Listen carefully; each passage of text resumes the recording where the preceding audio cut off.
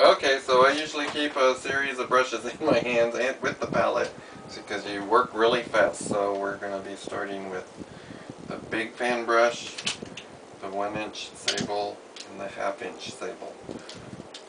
With the 2 sables we're going to be doing rocks, and with the fan brush we're doing grass. We're going to be working in a foreground. First I'm going to quickly brush in foreground. Just kind of mix a little white, yellow ochre,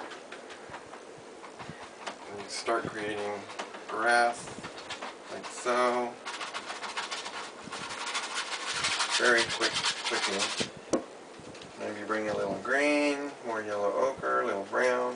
Just kind of be creative and mix that palette up on your paintbrush. Like I said, the more colors you can get in there, the better and more realistic it will look.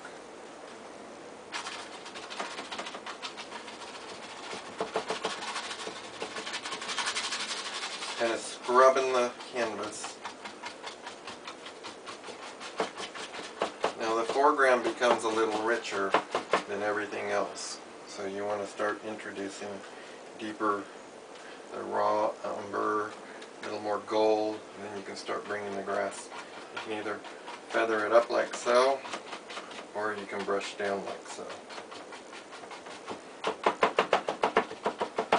Skip around, leave spaces here and there. Make sure you don't keep these blotches out, so you can brush those out real quick like so. And go across the water, kind of beating the canvas with this brush. Bring some more white and gold. Just jumping all over the canvas like so.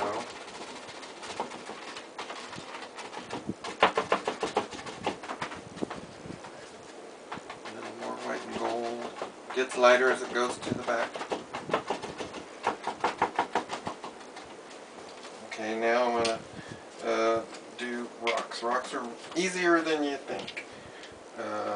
White, gold, brown, and you just kind of, I'm going to be slapping the canvas carefully so make sure the brush doesn't run over the water. So it's like this. This is just how I'm starting. Introducing rocks into this painting. That will be the smaller rocks in the background. These are closer, so they'll be bigger strokes, bigger blotches of paint. You can barely see that, but we'll add more later to let you get a hang of what I'm doing here, to bring them to life. So there's the raw umber to create shadows. Okay, now with the smaller 1/2-inch sable, dip into white. It's got a little color in there, see that palette? But you can put a lot of white on there because this is how you're going to create your highlights of the rocks.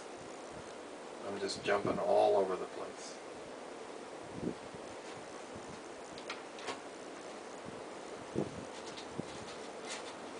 They can kind of disappear going out that way.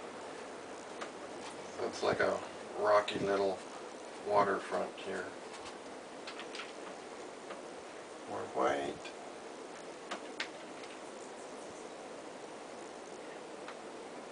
I'm not thinking a whole lot about it, I'm just kind of slapping it here and there.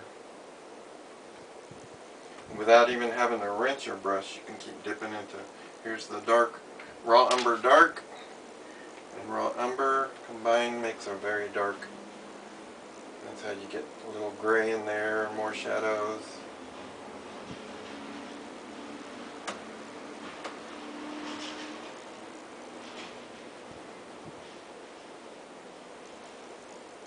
All the way down to the water. And you also want to create where the water washes away the earth.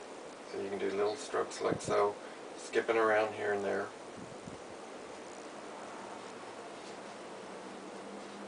This could also be reflections of the rocks in the water by doing little strokes left to right. Not too many. If they get too dark or feel too dark, you can always, bring back white and blue, like so. It just starts to take place. So now I'm going to create the edge of the water back here, just little pieces at a time. You wouldn't come much further than this, because you wouldn't see the edge of the banks down here. You'd only see it in here and here.